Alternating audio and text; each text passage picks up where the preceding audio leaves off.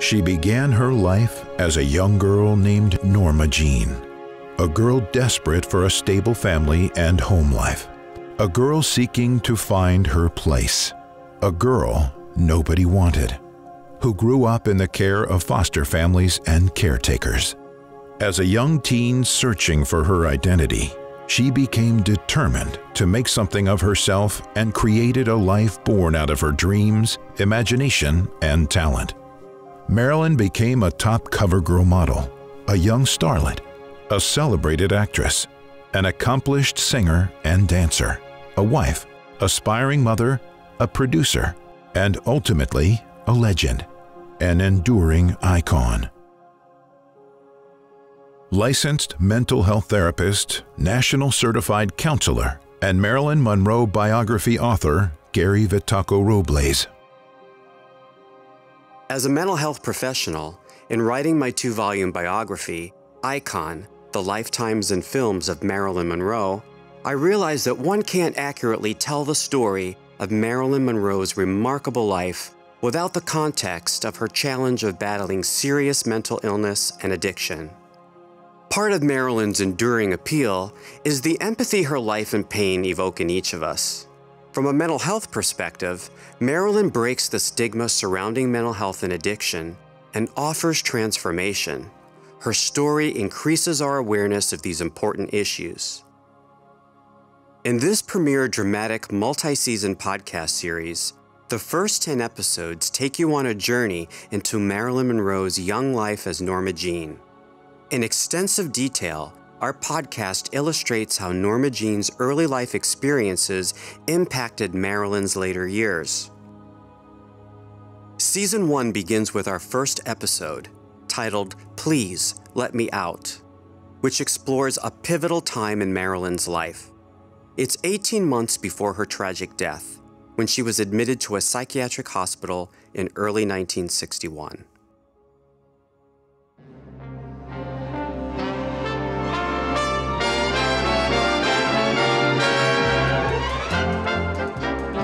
By the mid-1950s, Marilyn proved she could act, sing, dance, and do comedy. She achieved star status and was known all over the world. Yet Marilyn herself said the achievements of fame and money still left her with feelings of depression and despair, and that her life seemed as wrong and unbearable to her as it had been in her earlier years. January 31st, 1961. It is a time of deep disappointment, sorrow, and betrayal in Marilyn's life. Her latest film, The Misfits, premieres in Manhattan. As an uncredited producer, Marilyn had high hopes for its success. However, the film garners mixed reviews. Several critics are downright scathing, unfairly mentioning her unflattering physical appearance and harshly judging her performance and the film's somber story. Soon after The Misfits' completion, a man she truly admired, her co-star, Clark Gable, dies unexpectedly. Her marriage to Arthur Miller ends in divorce. The combined weight of these tragic events plunges Marilyn into a serious and major depressive episode. Alone in her Manhattan apartment, on the 13th floor, Marilyn has impulses to end her life. I opened the living room window as wide as I could, and I leaned out. I knew that I had to make my mind up inside the room. Or if I climbed out onto the ledge, someone below would be certain to recognize me, and it'd be a big spectacle. I squeezed my eyes shut at the open window, and I clenched my fists. I remember reading somewhere that people who fall from heights lose consciousness before they hit the ground. And I looked down, and I saw a woman walking along the sidewalk near my building. She was wearing a brown dress, and I knew her. Marilyn's psychiatrist at the time, Dr. Marianne Criss, sees Marilyn's depression, exhaustion, and dependency on barbiturates is escalating out of control. During a therapy session, Marilyn admits that she had a sudden urge to jump from the window of her apartment. Greatly alarmed for her safety, Chris convinces Marilyn to voluntarily admit herself to a New York psychiatric clinic for treatment. At this time, Marilyn is experiencing mixed episodes of both major depression and mania, which are classic symptoms of bipolar disorder. During the mania, she can't sleep for days. It's well known that Marilyn was often medicating herself just to sleep, as the mania kept her awake. When an individual is depressed, she may not have the energy to act upon suicidal thoughts. Yet, in a mixed episode of both depression and mania, the mania provides the impulsivity, poor judgment, and energy that increases the individual's risk to act upon suicidal thoughts. Stones on the walk. Every color there is. I stare down at you like a horizon. Space. The air between us beckoning. And I'm many stories up. My feet frightened as I grasp towards you. Marilyn's emotions and state of mind were being affected by a number of factors at the time. First, in the early 1960s, there were few mood-stabilizing drugs to treat the symptoms of bipolar disorder. Doctors prescribed addictive sedative barbiturates.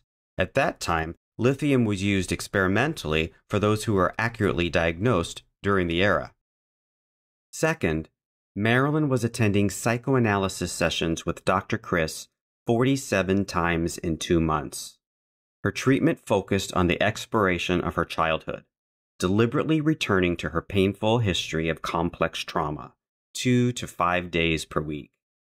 Psychoanalysis in the early 1960s did not teach coping skills for distress tolerance or grounding techniques, so Marilyn is constantly being triggered by revisiting her childhood trauma. Third, Marilyn is taking acting lessons with Lee Strasberg after nearly every therapy session. Strasberg's exercises in sense memory instruct her to go back into her traumatic past for inspiration on tackling a role or to elicit raw emotions. So, when you sum it up, the bipolar mixed episodes, the constant sleep deprivation, the addictive medications, the psychoanalytic dredging up of her past on a regular basis, the acting lessons, pulling her back into emotional states of her traumatic childhood. All these factors combine into a recipe for psychological disaster.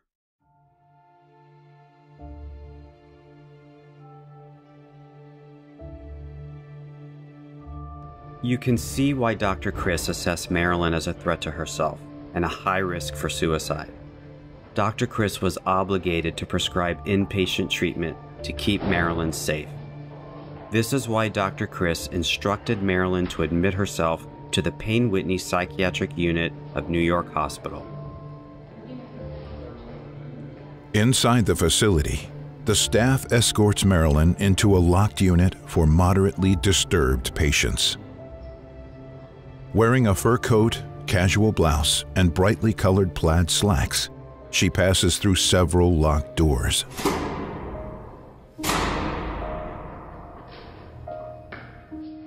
Marilyn is made to surrender her personal possessions and clothing. The admission staff searches her for materials or objects that could be used to inflict self-injury. Dr. Chris had not prepared Marilyn for this level of security. What? What are you doing to me? What kind of place is this? Marilyn would later describe the secured environment, where light switches, dresser drawers, and bathroom and closet doors were locked. The doors to the private rooms contained unobstructed windows, so the staff could see and monitor patients at all times. Steel bars covered other windows. Marilyn saw strange, scrawled messages from former patients and the markings of past violence on the walls. She could hear the disturbing sounds of screams from other female patients echoing through the halls.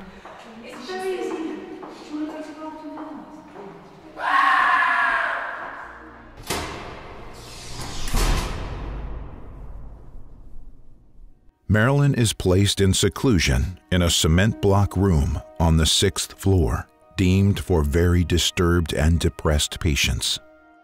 According to an admissions nurse, for over an hour, Marilyn stood at her door and calmly but endlessly pleaded, Please open the door. Just open the door. I won't make any trouble. Just let me out. Please open the door. Let me out. Sitting alone in the white concrete-walled room, the stark reality of her predicament dredges up Marilyn's deepest and most terrifying nightmare. The same nightmare she had over and over since childhood, that she would become like her mother, mentally insane and institutionalized. Marilyn's ordeal stretches out hour by hour. Her mind, her will, gaining an inner strength, clearly focused on one goal: to escape.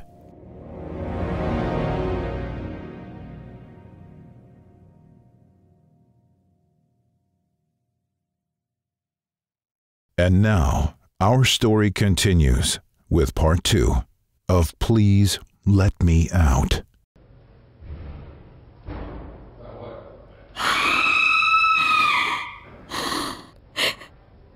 I gotta get out of here. Oh my God. Why did I agree to this? This is wrong. I'm not my mother. I'm not my mother. I'm not my mother. How did I end up in here? What is it? Losing my baby? And Arthur? And Clark? I gotta make some sense of it. Think back. Think back.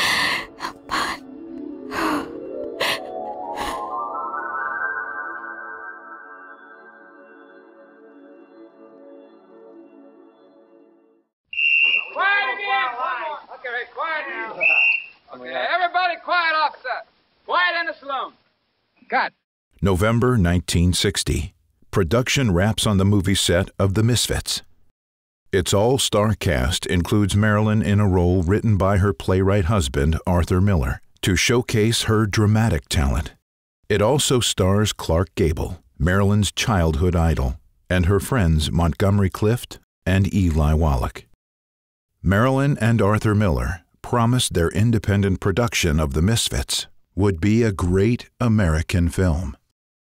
But troubles on the movie set with cast and crew, constant changes to the script, the ongoing health issues of its stars, and a highly strained relationship between Marilyn and husband Arthur take their toll. The film that was promised to be Miller's Valentine for Marilyn only leads to their marital separation.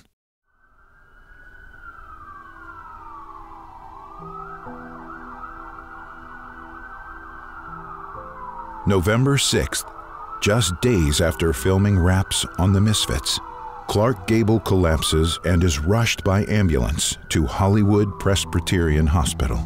He is diagnosed as having suffered a heart attack. Marilyn and Arthur return home to Manhattan in separate planes. He moves out of their Midtown co-op residence. The Millers agree to an amicable divorce.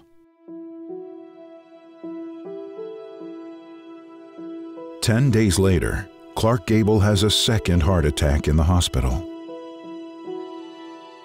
The King of Hollywood is dead. Marilyn does not attend Gable's funeral for fear of collapsing and becoming a spectacle, and to be respectful to his pregnant widow. Marilyn was truly devastated by the death of Clark Gable. a man she had idolized since childhood. She later confided to newspaper columnist Sidney Skolsky her feelings of guilt for keeping her co-star waiting for hours on the set. She ruminated over the possibility that she had subconsciously substituted Gable as her father and displaced her hurt onto him, essentially punishing her father through Gable. Too many years of Freudian therapy taught Marilyn to search for subconscious motivation behind her behavior. In addition, the media erroneously and ruthlessly blamed Marilyn for Gable's death, citing her chronic tardiness on The Misfits and requiring multiple retakes, creating stress. But we now know that Kay Gable had written to Marilyn and maintained a friendship with her afterward. Kay even commented publicly that the press's accusations against Marilyn and her husband's death were totally unfounded, and she even invited Marilyn to the christening of her baby born after Gable's death.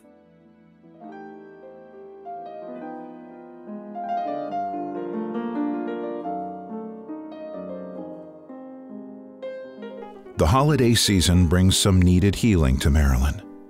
She spends Christmas Eve with acting coaches Lee and Paula Strasberg.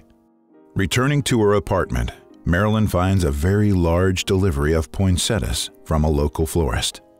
Publicist Pat Newcomb hands her the card that came with the flowers. All the card says is, "Best, Joe." Joe DiMaggio invites Marilyn out by phone. They meet and quietly talk in the dark corner of Le Pavilion Restaurant on East 55th Street.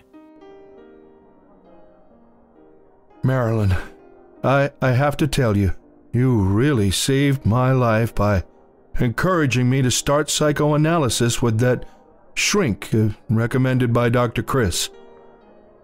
I also have to admit to you, darling, that after how I treated you, well, frankly, I would have wanted a divorce if I had been in your position. I appreciate you saying that, Joe. I'm so happy the psychoanalysis has helped you. It's been helpful for me, so I just wanted what was best for you. You used to bottle up your feelings when we were married. You would get so angry and then explode. It was frightening. And you used to hurt me, Joe. Oh, I know, honey. I know. I'm just so sorry. That's all over now. I'm not like that anymore. I'm learning to get those feelings out and get control of myself. I'm a different man now. I promise. I can be better. I will be. I've got a list of notes to help me. Here, take a look at these notes I wrote after I did my sessions. Why, that's Sports Illustrated magazine. Yes, I know. I wrote the notes down on the magazine so I could remember them. That's just like you. Alright, the first line says, don't ever be critical. Well, that's helpful. The second is, forget ego and pride. I like that one. Talk from the heart. Oh, I love that one, Joe. Be warm, affectionate, and love. That's beautiful. Number 5 is, don't be I can't make out your handwriting. It says, don't be a shit. I see that now. And look at number 6, baby. Be patient. And you wrote after that the words, no matter what. Yeah, and this time, I'm serious, darling. And number 7 says, the lucky number 7. No jealousy. That's so wonderful. Yeah. Well, let me read the next part. Let's see here. Yeah. Remember, this is not your wife anymore. She is a fine girl, and remember how unhappy you made her. Happiness is what you strive for her. Don't talk about her business or her friends. Be friendly towards her friends. Don't forget how lonesome and unhappy you are, especially without her. Goodness, you don't know how happy and hopeful that makes me feel, Joe. I'm glad. I just want you to be happy. Joe's revealing and heartfelt honesty brings the couple together again, and they remain in each other's company through the holidays, rekindling their deep relationship.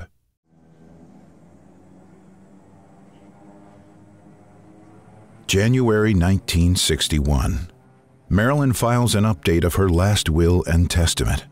A few days later, she flies to El Paso, Texas, and crosses the border into Juarez, Mexico.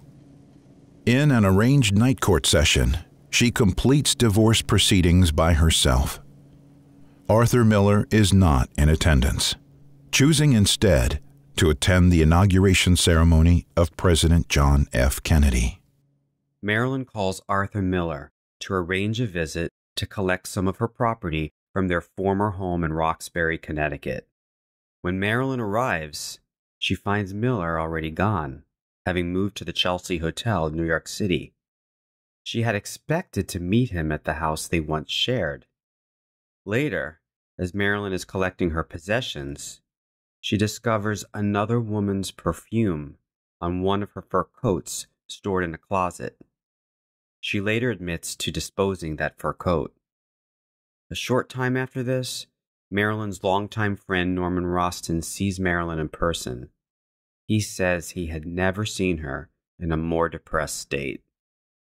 A few weeks after this, Dr. Marianne Criss advises Marilyn to admit herself to the Payne Whitney psychiatric unit of New York Hospital. Marilyn has been experiencing a severe major depressive episode with symptoms of hopelessness and suicidal thoughts. But now she is also likely experiencing a mixed episode of both depression and mania. The mania brings impulsivity, irritability, poor judgment, and an increased risk to act upon her suicidal thoughts. There was no empathy at Payne Whitney. I was in some kind of prison for a crime I hadn't committed. The inhumanity there I found archaic. They asked me why I felt I was different from the other patients. So I decided if they were really that stupid, I must give them a very simple answer. So I said, I just am. Marilyn may have felt that her fate would follow her mother's and her grandmother's. Both women languished in state psychiatric facilities. But in Marilyn's case, the admission into Payne Whitney elicited fear and anger. The anger propelled her away from suicidal impulses and into fighting for her life and her freedom. At the Payne Whitney Clinic, a nurse tells Marilyn that she has been admitted to the hospital's psychiatric unit. It might be good for you to mingle with the other patients. Can do what? Well, Miss Monroe, you could sew or play cards, even checkers. Or maybe knit if you'd like to. I tried to explain the day I did. They would have a nut on their hands. These things were the furthest from my mind. Marilyn leaves the exam room and walks toward the elevator. In the hallway, Marilyn sees a young patient looking at her. The girl has visible scars near her neck and wrists.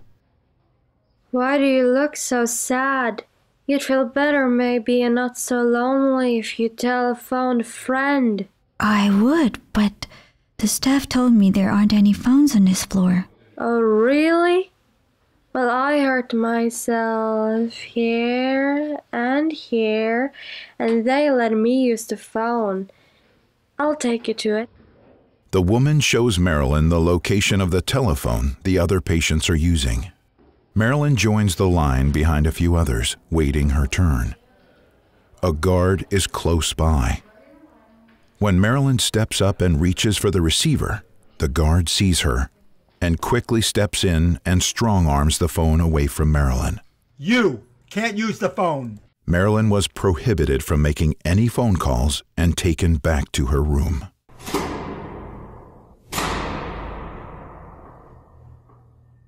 Angry at the staff's dishonesty, Marilyn considered her next step. At this point, Marilyn may have gotten an idea from the girl she met in the hallway.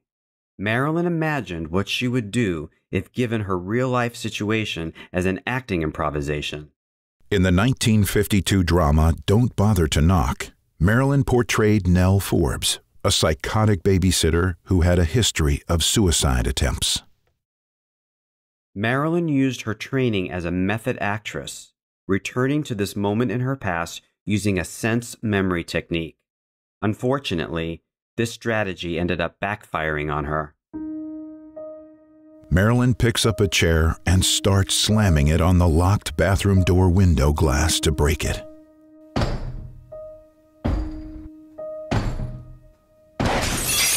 If you're going to treat me like a nut, I'm going to act like a nut. Marilyn picks up a piece of the broken glass and sits calmly on the bed, working her improvisation like the character in her old movie. The banging and shattering glass draws the attention of 2 male and 2 female orderlies, who unlock her door and enter the room. What's going on here? She broke a window. If you're not going to let me out of this place, I'm going to harm myself. Put the glass down and come quietly with us, Miss Monroe. No, I'm not moving. I'm staying right here on the bed. We can't have this. Let's take her down. Be careful! All right, grab her arms. You get her ankles. What are you doing to me? Let go of me. No, where are you taking me? Get to the elevator. You're going to the 7th floor. The orderlies are concerned Marilyn will harm herself. As they carry her face down by her arms and legs, Marilyn weeps quietly. She is transferred to a padded cell on the upper floor unit where the most disturbed psychotic patients are placed.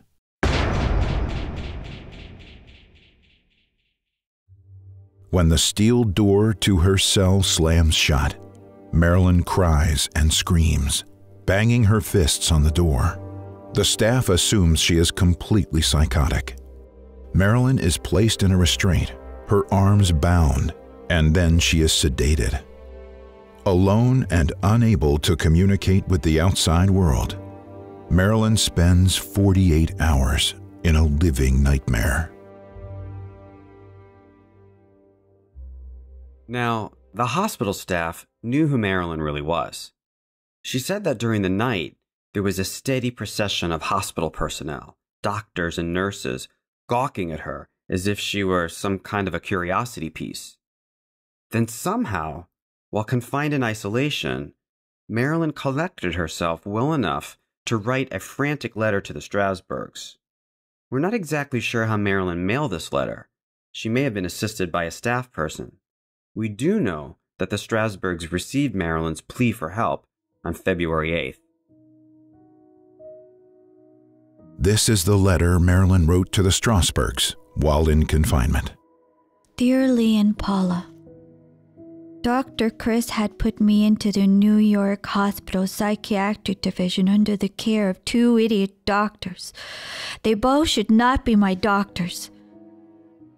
You haven't heard from me because I'm locked up with all these poor nutty people.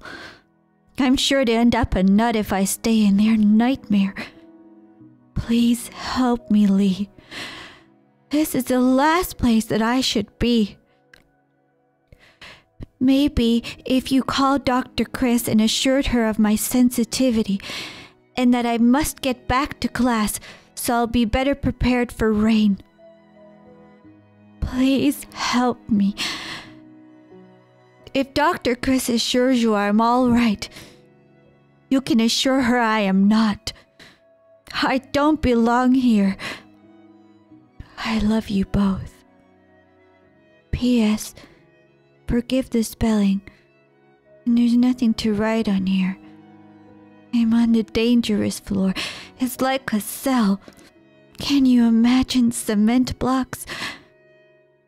They put me in here because they lied to me about calling my doctor and Joe. And they had the bathroom door locked, so I broke the glass. But outside of that, I haven't done anything that isn't cooperative.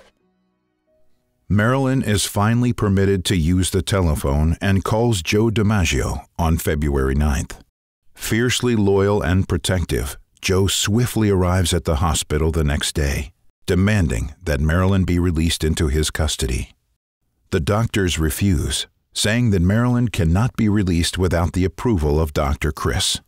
DiMaggio phones Chris. Dr. Chris? This is Joe DiMaggio. And you listen very carefully.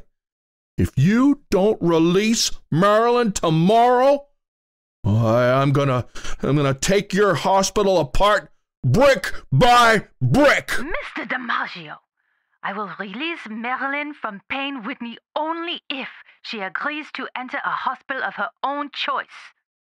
I will make that happen.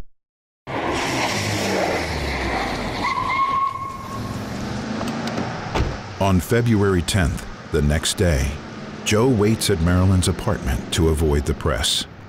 Ralph Roberts, Marilyn's loyal and trusted massage therapist, arrives at Payne Whitney with Dr. Chris and picks up Marilyn at the delivery entrance. After the car pulls away, Marilyn begins screaming at her doctor, letting loose her anger and fury. Roberts later described the scene, saying Marilyn was like a hurricane unleashed. Dr. Chris had never seen a patient so enraged. Later, after dropping off Marilyn, Robert drives the highly unsettled psychoanalyst home. As they inch along the traffic on the West Side Highway, Roberts described Chris trembling and repeating over and over, "Oh, I did a terrible thing. A terrible thing. Oh, God.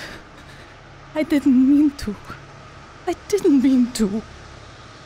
But I did." Marilyn later confided to the Strasbergs that she had always feared she would, quote, go crazy like my mother, unquote. But once surrounded by patients with acute psychosis, her perspective changed. Marilyn did realize that she had serious problems, and indeed, she needed inpatient treatment. However, she wasn't as disturbed as the psychotic patients on the ward. With guidance from Dr. Chris, DiMaggio arranged for an admission to a facility Marilyn would find more humane. She agreed to enter the Neurological Institute of Columbia Presbyterian Medical Center, contingent upon DiMaggio's promise to visit her daily.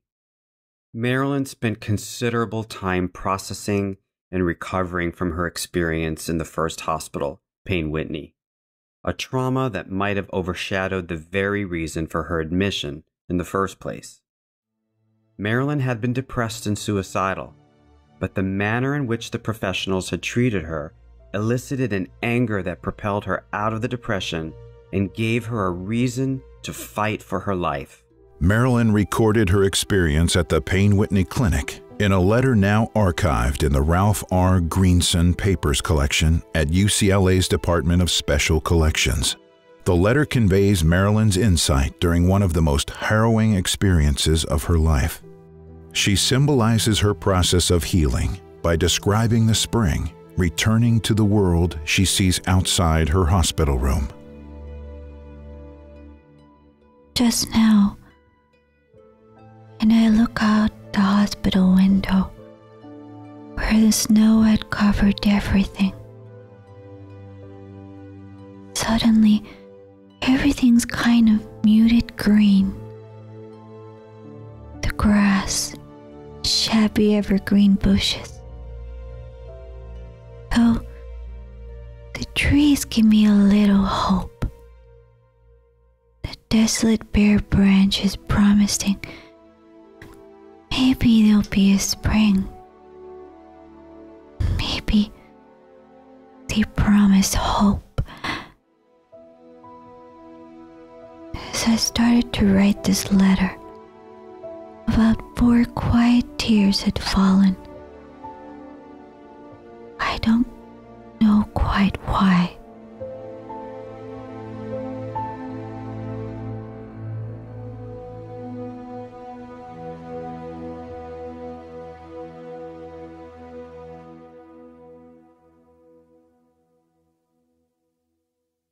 For the facts behind the scenes portrayed in this episode, be sure to listen to our companion podcast, Norma Jean, Discovering Truths, a discussion around the historical events drawn from Marilyn's life, which we are using to create the dramatic narrative in every episode.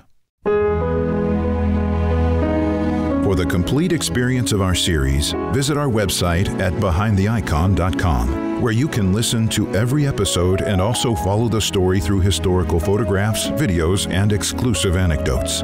You can subscribe on the website to join our community and get special updates about the series. On Facebook, search Marilyn Behind the Icon and stay connected to our social posts. Subscribe to the audio series of Marilyn Behind the Icon on Apple Podcasts, Spotify, or where you're listening now. We'd love for you to give us a review or rating if you're enjoying what you're hearing. You can also support the show and the production by checking out the offers from the advertisers and sponsors you hear in the show or find on our website. This dramatic audio series is based on the 2-volume biography by author Gary Vitaco Robles titled Icon: The Life, Times, and Films of Marilyn Monroe.